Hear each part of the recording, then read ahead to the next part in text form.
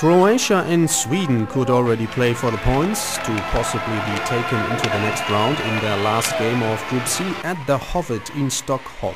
Coach EC06's main task was to keep up the great team spirit after a fantastic match against the Ukraine. Always a tough challenge to play against the host of the championships in front of a home crowd. Sweden, of course, extremely motivated at the Hovet. Annika Wilfriden.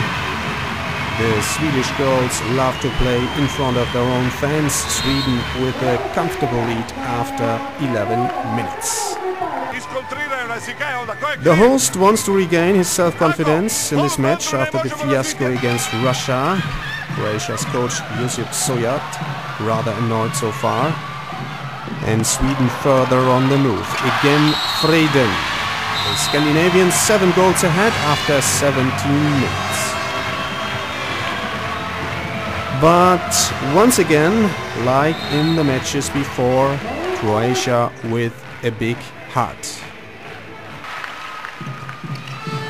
Anita Gaish from the right wing. Croatia closing in at the end of the first 30 minutes.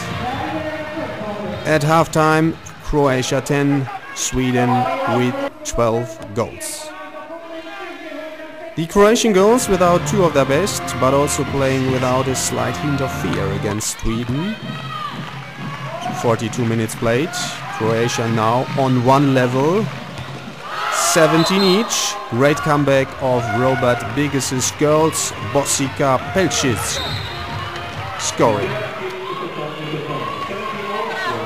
The fans are going through a nail-biter in Stockholm, both teams fighting for every inch on the court. And Croatia with the first lead in the game after 52 minutes. Andrea Penicic, jump shot from the back line, the Swedish block a little too late to stop him. Timeout Sweden, Ulf Schäfert wants to stop Croatia's progress. 56 minutes into the game, Sweden with the draw, 20 goals each, Eriksson. But in the end, Croatia able to keep up their great team spirit. Last goal of the match, Vesla Milanovic. At the end, Croatia 21, Sweden only 20. Life goes on for both teams in the main round next week.